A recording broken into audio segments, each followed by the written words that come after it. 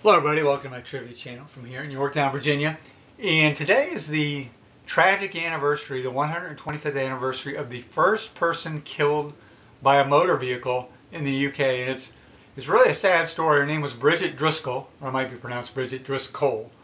But she was out for a pleasant walk in the park with her daughter and a friend.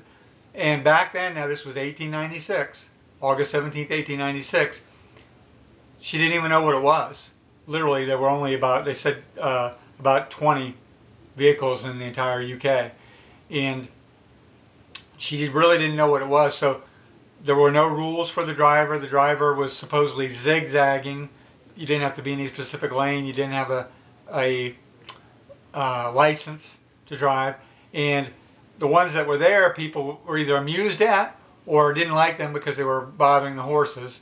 And other people didn't believe she was killed. They thought it was a made-up story.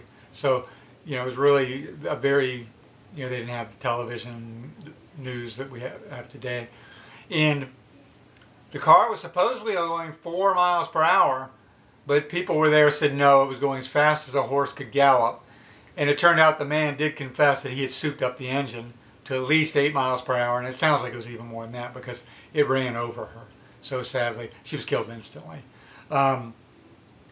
But the man who killed her in the accident ended up living to be 84 and lived till 1941, all the way to World War II as well, so 45 years later.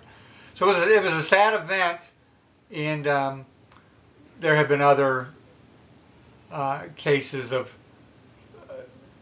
in that era, similar firsts, like a first person car wrecks and so forth, but those are different stories related.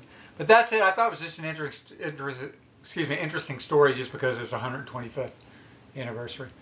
Okay, well, no trivia question for this one. We'll see you for the next video. Bye.